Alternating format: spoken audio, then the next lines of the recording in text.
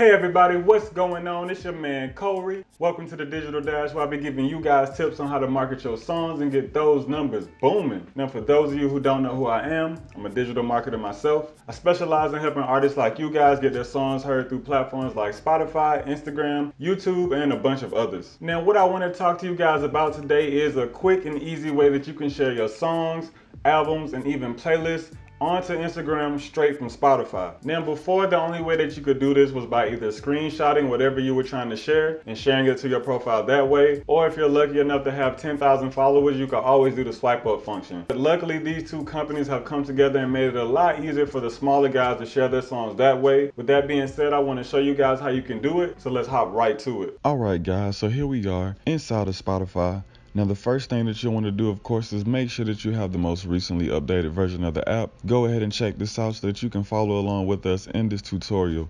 Now once you have that all situated, the next thing that you'll want to do is go ahead and queue up whatever song, album, playlist, whatever it is. Go ahead and queue it up to the screen that you see once you're actually playing a song. Now once you do, what you'll want to do is click those three little dots in the right hand side of the screen. And what this does is bring up a list of options for Spotify itself that you should be familiar with if you're familiar with the platform. If you're not, I recommend that you go ahead and do so. So you want to scroll down and find the share option. Now what this does is bring up a list of sharing options based on what apps you have downloaded on your phone. So as you can see, I have WhatsApp, I have the iPhone Messenger, I have the Twitter app, and they even have the basic sharing option of just copying the link. What you want to do is click Instagram stories. Now what this will do is go ahead and queue up the song in your Instagram stories so that you can share it.